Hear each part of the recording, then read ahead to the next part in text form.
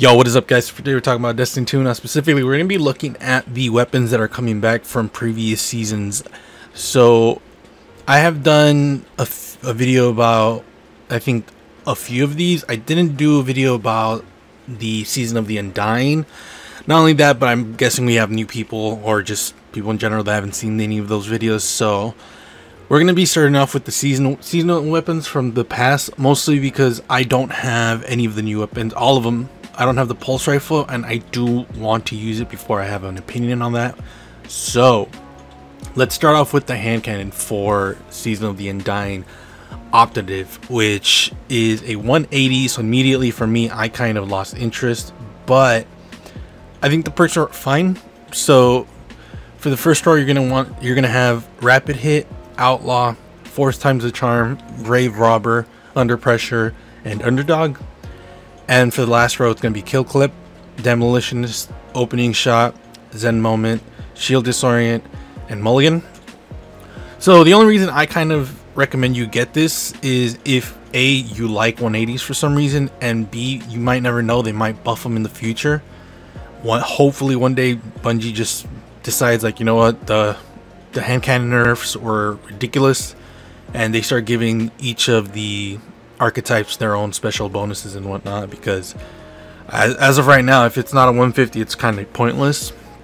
So for PvP, I would probably end up going with rapid hit and opening shot, maybe outlaw with opening shot. Obviously, probably the one that most people would like is rapid hit and kill clip, or outlaw and kill clip, obviously. For me, I ended up getting one with what was it, force times the charm and demolitionist, only because I didn't care at the time. I think I still have it, I'm not sure, mostly because I'm not doing the gameplay right now. But if the whatever role I have on the screen right now is the role I have, and this one I'm gonna go off by memory because I don't like 180s and I haven't used it yet, but it felt fine. Like I said, I had one with demolitionist, and it was void and a hand cannon. So for me, it was more of a, oh, I might as well have this. So it feels like a 180. I've used this weapon before. It's fine. If you like 180s, it's not a bad gun. It's just that me personally, I don't like 180s, and that's pretty much it. So the next one is gonna be the LMG from Season of the Undying.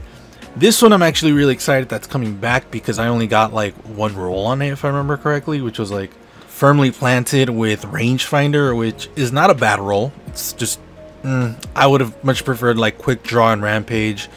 Firmly planted is good as well, but just firmly planted with rampage, or not surrounded. Just rampage for the last one would have been nice for me. But let's actually talk about the perks. So first row is going to be quick draw, firmly planted, auto-loading holster, ambitious assassin, pulse monitor, and genesis for the first row. For the second row, it's going to be rangefinder, rampage, surrounded, eye of the storm, high impact reserves, and hipfire grip. So like I said, something like quick draw rampage, firmly planted in rampage, auto-loading holster in rampage even, just that would have been cool. Firmly planted also great as well, but I'm probably gonna farm for this one because, like I said, I want to get a better roll. And if this one is staying more than Season of the Undying, it'll be great to have another LMG with that's void, because I don't think we're gonna have any, not for a while. So that's it for Tempered Claws. This is a great LMG. I love it a lot. If it does not count as a Season of the Undying weapon and it counts as a Season of the Arrival weapon, then I suggest you get all these weapons, like full stop. Get all these weapons, guys. Having variety, having something to like fall back on is amazing. So don't just, oh, whatever. The next weapon is going to be Breachlight. Oh my god. Okay, so if you guys have not seen my Season of Dawn weapon reviews, it's fine, you don't have to go watch it, but dudes, it's Breachlight is probably the best weapon here, aside from the shotgun from the 7th Seraph. Let me tell you why. First row, demolitionist, outlaw, hipfire grip, underdog, under pressure, threat detector for the first row. For the second row, it's going to be Vorpal Weapon, Quick Draw, Multi-Kill Clip, Rampage, Osmosis, and Elemental Capacitor. So immediately you could do Demolitionist with Osmosis for PvE. For PvP, you can do Outlaw with Rampage, Multi-Kill Clip, Quick Draw, Vorpal Weapon for PvP and PvE.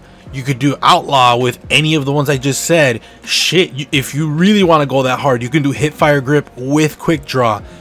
The only reason I'm saying Hipfire is because Hipfire got a really big boost this season, so you could even do that. This one's one of my favorite weapons in the game. I don't use it enough, mostly because I have stuff in my kinetic that I love. So this one is one of those sidearms that I love. Just the perks are beautiful, man. So I highly recommend you get this one. Highly recommend it. It's a great weapon in PvP and in PvE. It slaps. Just slaps. So the next one is going to be Marty's Retribution. Now I think I got the god roll for this one. In my personal opinion, I think I got the god roll for this one, which is auto loading holster with Demolitionist. So let's look at the perks real quick before I start gushing. So auto loading holster, field prep, threat detector, Genesis, and underdog. For the last row, it's going to be rangefinder, Demolitionist, lead from gold, elemental capacitor, and moving target. So the reason I think I got the god roll is because I ended up getting one with auto loading holster and Demolitionist, and for me that's probably the best roll you can get. I mean, you could get lead from gold, but honestly, this gun, to me, in my opinion, feels more like a PvP weapon more than a PvE weapon. I mean, sure, it does do good shit in PvE, but me personally, it's more of a PvP weapon. And if you guys don't know, this shoots really weird. It is from a new weapon frame, which is wave frame. One shot handheld grenade launcher. Projectiles release a wave of energy when they contact the ground. Essentially, think about the grenade that Titans have, that the solar one, where you throw it on the floor and the grenade just kind of goes forward. It's the same thing. It's cool as hell, and I love that they made something unique from this grenade launcher, which is probably why I love it as much as I do. So yeah, I would suggest you pick this up only because of how unique it is, and if you might never know, you might actually love how it shoots. You might use it in PvP or in PvE, and these videos are always just kind of suggestions, like, hey, you could like this, and just take it as that. If you guys find this informative, thank you. But the last two weapons are from Season of the Worthy, and this one is actually my favorite weapon from probably all the seasons, which is the 7th Seraph shotgun. So the first row, it's going to be slide shot, lead from gold, auto loading holster, and quick draw. For the second row, it's going to be Vorpal Weapon, trench barrel, snapshot sights, and shield disorient. Now, one of the main reasons why this shotgun is one of my favorite shotguns is not only does it feel great to shoot, but the perks on it is actually so awesome. So let's say you want to do PvP, right? You could do slide shot with Vorpal. You could do quick draw with Vorpal or snapshot sights. I would recommend either slide shot or quick draw with Vorpal Weapon, only because snapshot sights is nice, but with the Vorpal you get the increased damage against Guardians against their super. And yeah, I think that's the only recommendation I would say about that, because Vorpal Weapon helps you when people have their supers. Snapshot sights is fine unless you like the quick draw and snapshot sights combo, then you do you, man. But for PvP, that's what I would do. For PvE, this is where it gets really fucking awesome, because you could do either Vorpal Weapon or trench barrel with lead from gold. Hands down, lead from gold, guys. Don't even look at auto loading holster. Do lead from gold. Lead from gold is probably the best thing here. I have an actual build that I have revolving around lead from gold, and it's amazing. I essentially never have to reload one weapon, which is my kinetic, because it has overflow. And I'll explain that build if you guys want to know. But though my god roll, the one I did not get was assault mag, lead from gold, and trench barrel. I do have that with vorpal weapon, but not with trench barrel, and that's the one I want, because one day I hope they're gonna like fix trench barrel and just forever. So yeah, this shotgun I cannot recommend enough. It's amazing and I love it to death. So on to the last one, which is gonna be the 7th Seraph VY7, which is probably the worst weapon in my opinion that they brought back.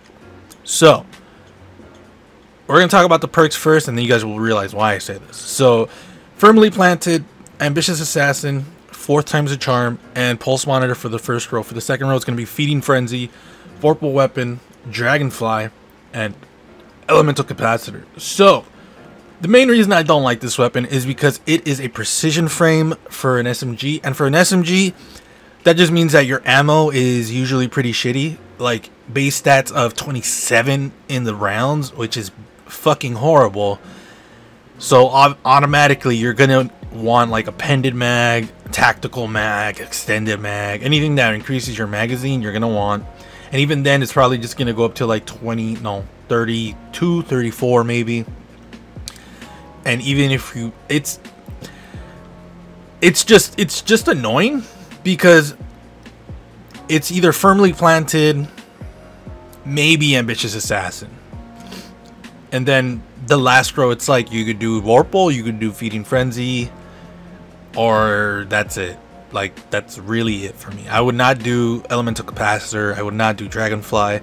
So it's either vorpal weapon or feeding frenzy, and feeding frenzy got hit hard, so I don't like feeding frenzy on SMGs anymore, which is sad considering that perk used to be really good for SMGs. But let me reiterate, feeding frenzy on an SMG is good if it's not a precision frame, because if I have like 40 rounds in the chamber with an SMG, it could do good, it could do well. So this is the last weapon I wanted to talk about because I have no interest in this weapon. If you, like I said, if you want to try it out, by all means, fuck it, try it, man. You might like it.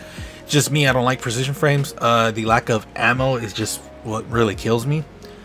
But that's pretty much it. If you guys want to ask my personal opinion about which weapon you want to get or need to get, I would say maybe Optative, Temporal Claws, Breach Light, and the 7th Seraph shotgun. You could get Marty's and the SMG, but me personally, that's the ones I would go for first if you're trying to farm like an exact god roll. If you're trying to get like a god roll like to be competitive or something, then I would say probably the shotgun and maybe Breach Light would be the ones we would go for first. But the shotgun, hands down, it's gonna be really good, and I would highly suggest you go for this because it's amazing. It's one of my favorite shotguns, hands down, not even kidding. So yeah, let me know what you guys think about the weapons themselves. Did you guys like the weapons this season? I'm gonna be doing the new weapons soon once I hit whatever level I have to be in the season pass to get the pulse rifle. But yeah, let me know what you guys think. If you guys want to follow me on my social media outlets, links are in the description below. Thank you everyone for the constant support, I really do appreciate it. And other than that, I will see you guys later.